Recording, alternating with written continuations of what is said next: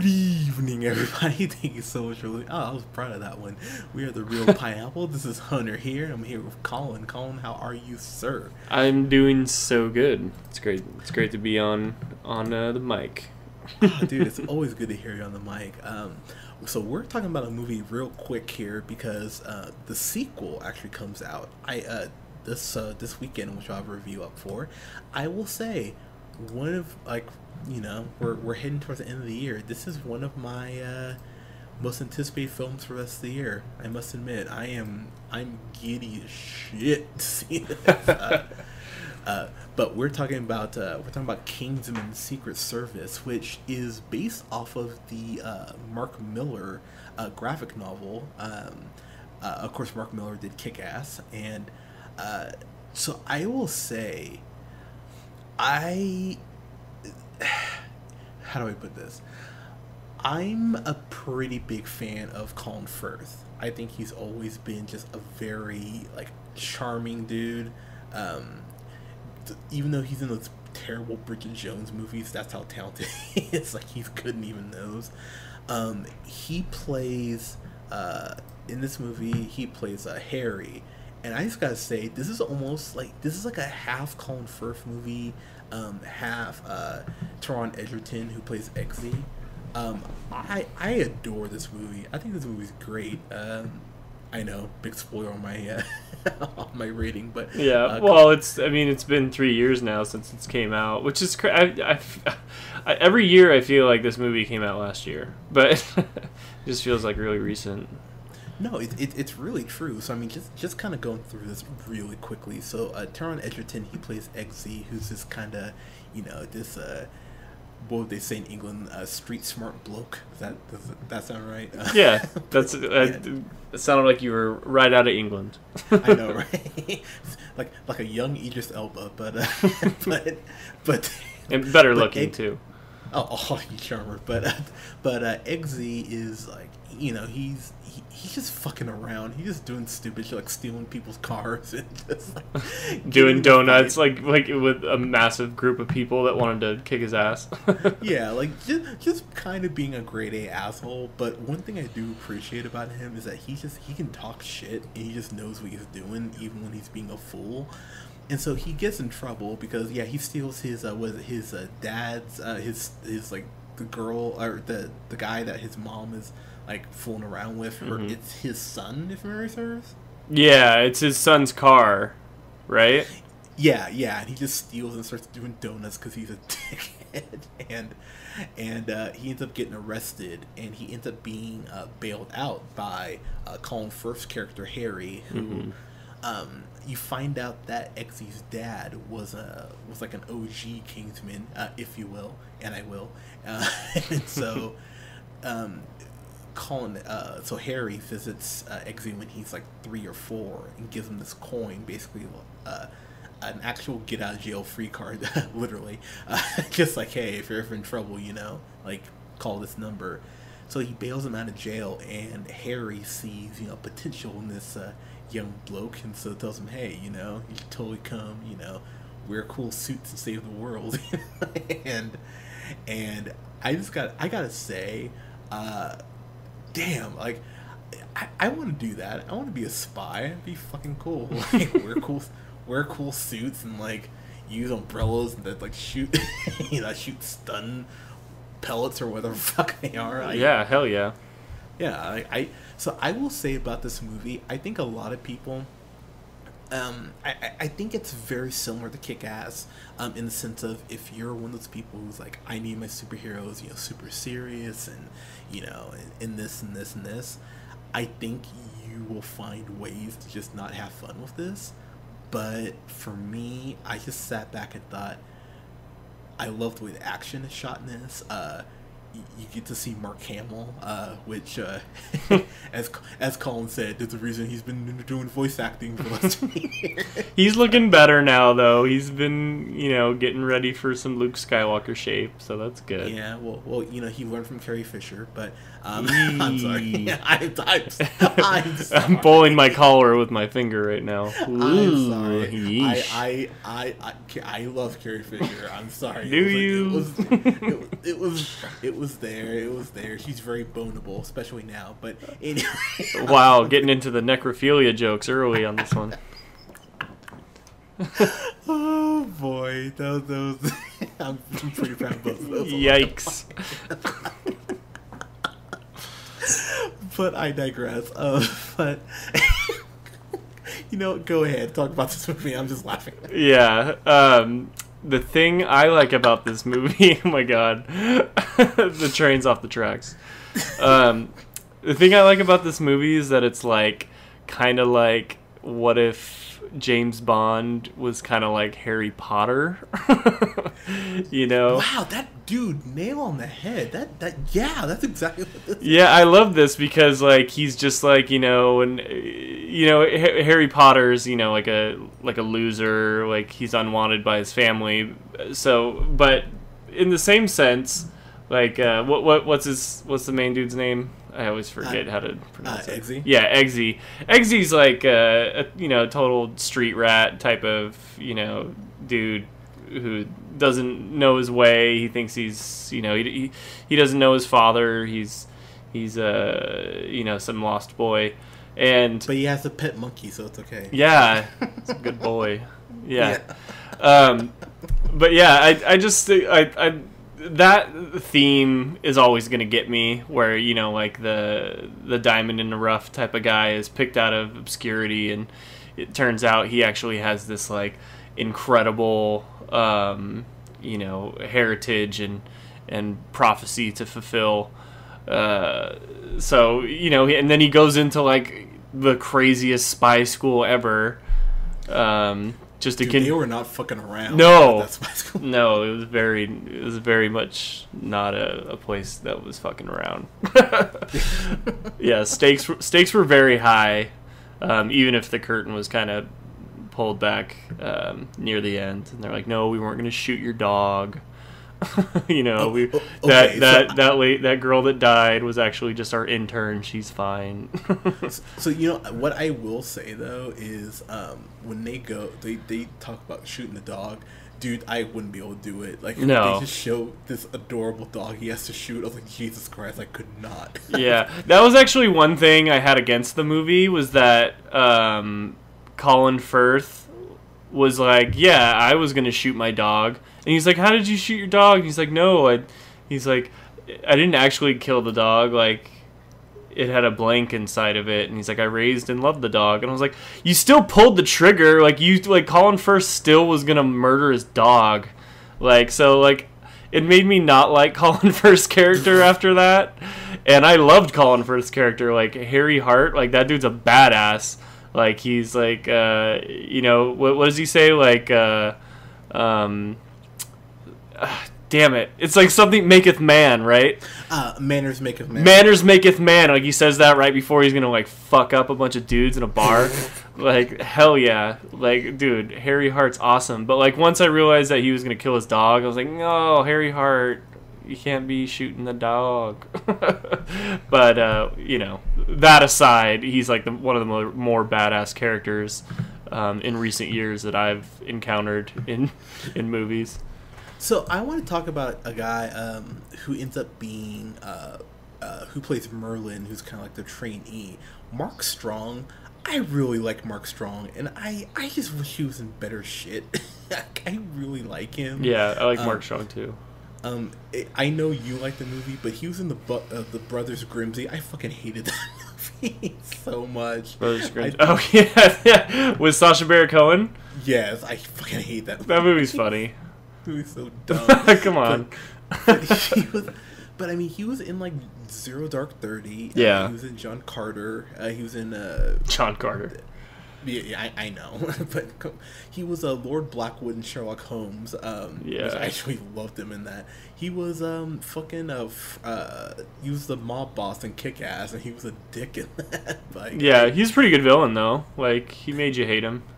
Yeah, and then what kills me is that as bad as the Green Lantern was, he was Sinestro, and he was the one good thing about that fucking movie, and he'll never get to play Sinestro again because DC's like, fuck that movie, we won't want to remind people of it, which is a shame, because I really fucking like him, love him as Sinestro, but he's really awesome as Merlin. So I'm just going to kind of address the thing that needs to be addressed.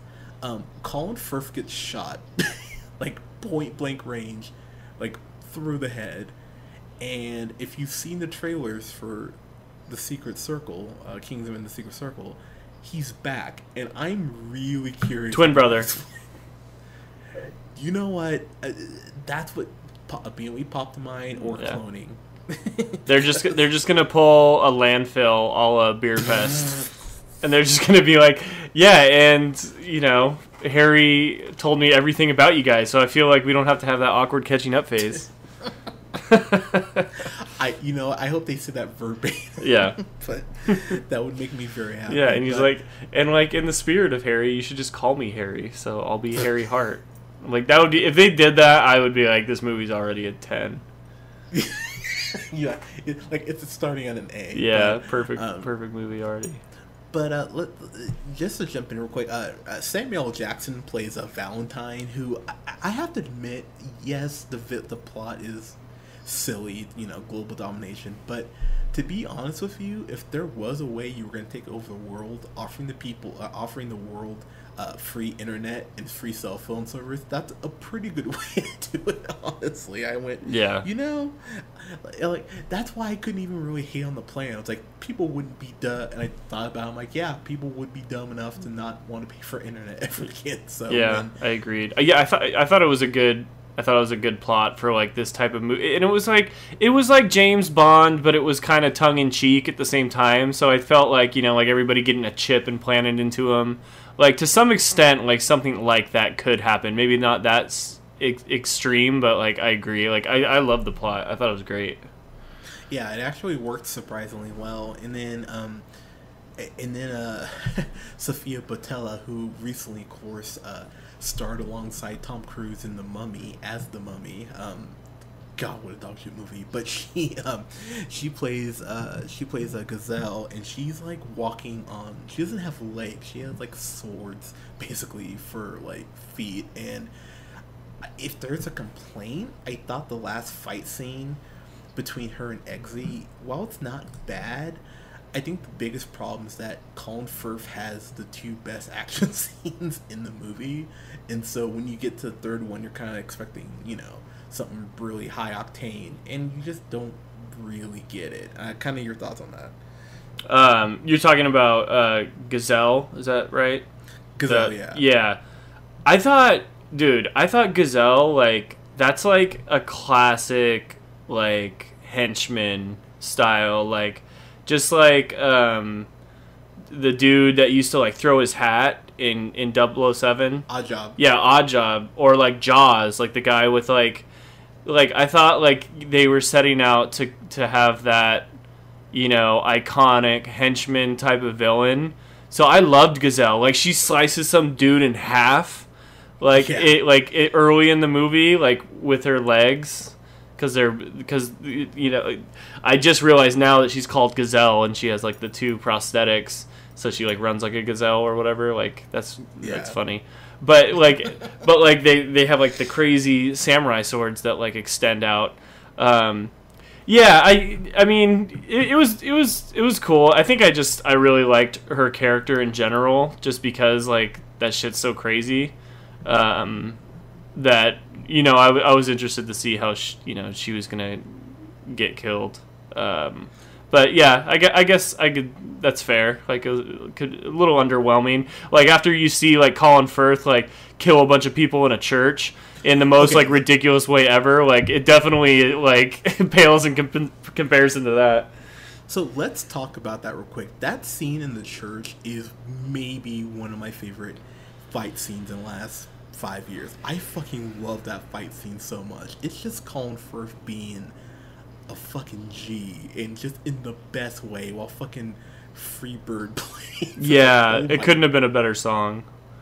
Yeah, no, it really couldn't have been. And there's this really subtle, but I just thought it really put the scene over the top for me, where a bomb goes off, and like it fades the song in and out, and, like distorts it, like you're here, like you're in his head. And I just went, damn, that's a very subtle, but such a cool touch, and I just loved it. I love that scene.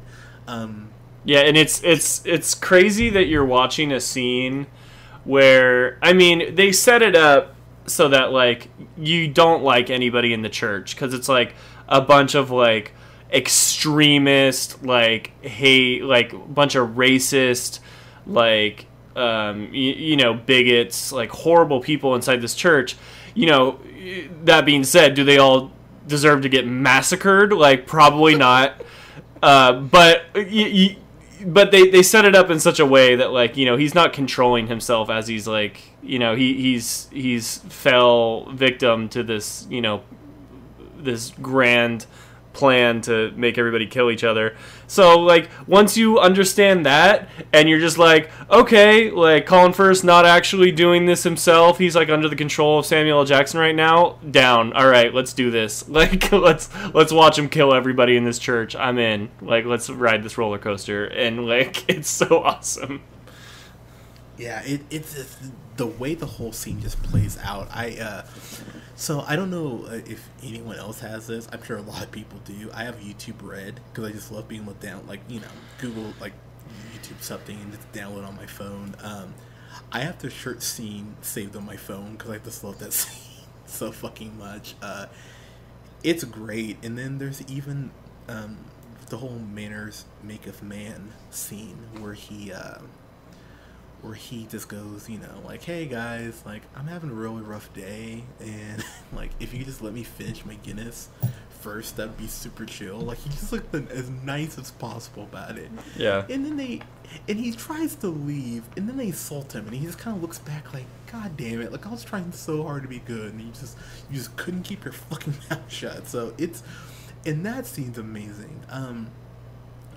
One thing I do really appreciate is that they put these kids, or these young adults, through some really tough shit. I mean, there's this whole skydiving scene where I went, damn, okay, that's intense.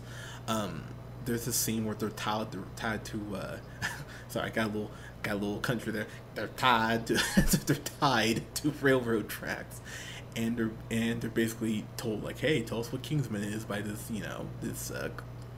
that classic international villain, and it's pretty crazy what they put them through, and it's pretty awesome to see how each person kind of reacts, and how some people just break immediately, but Eggsy is kind of an asshole, but in like the best way, because he gets it, and he thinks he's smarter than everybody, and he's quite smart, actually, the more you get into it. And what was cool for me as we kind of wrap up here is that by the time he puts on his suit, and like makes his moves and everything, and becomes like an official Kingsman, you feel like it's earned by the end of the movie. It's definitely not something that they just kind of toss in. Like, he has to go through some shit to become a Kingsman, including a twist with a character played by Michael Caine, which, I'll be honest, I had a feeling. I was like, it's him, it's you or you.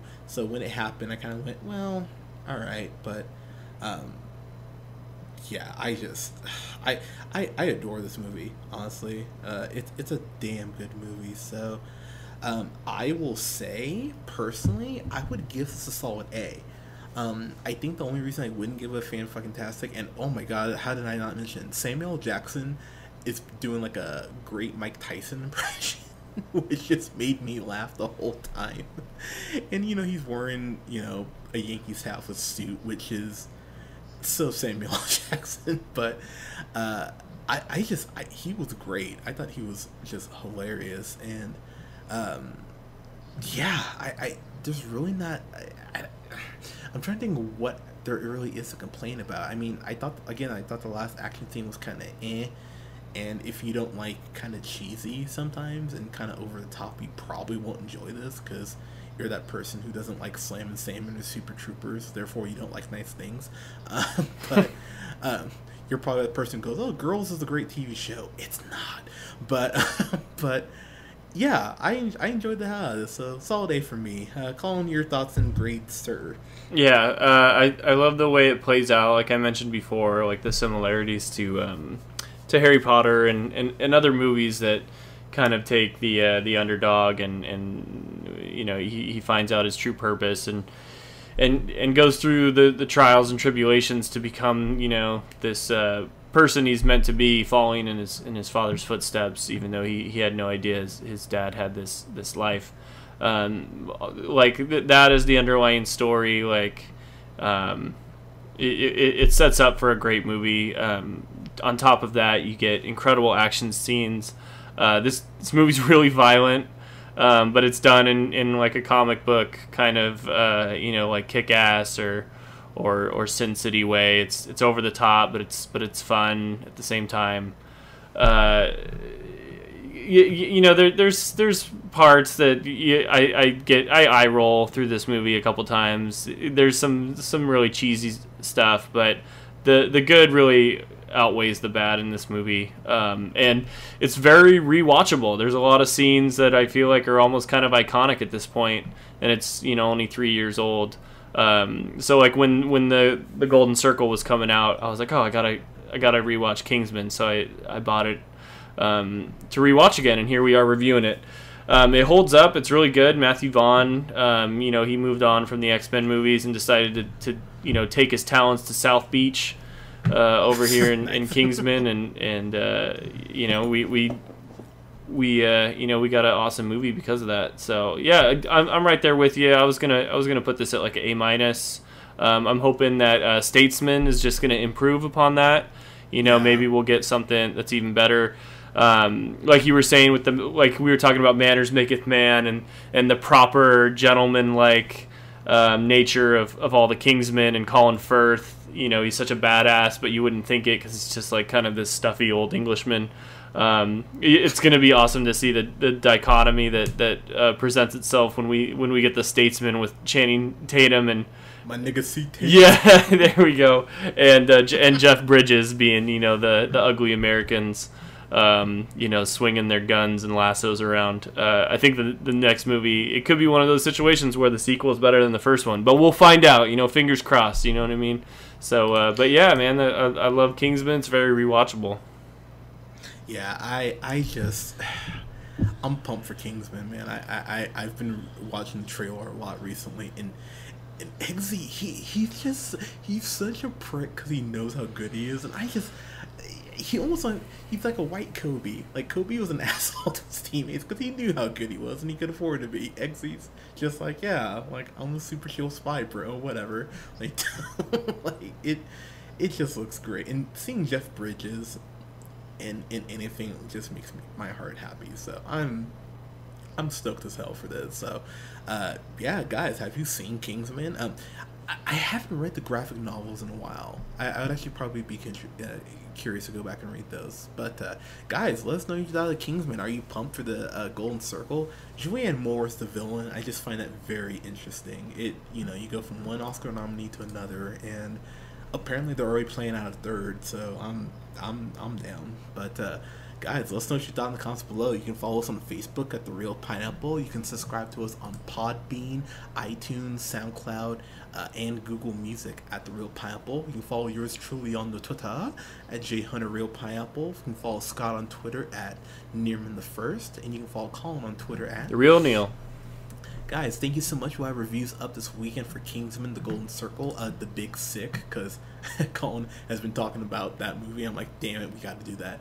And then I'm actually going to review The Tick Season 1 tomorrow night when I get home, and we'll have a review up as well for Mother. I'm really curious what we're all going to think about that. That I think that could be a divisive review. But guys, thank you so much for listening. We'll talk to you soon. Bye, guys.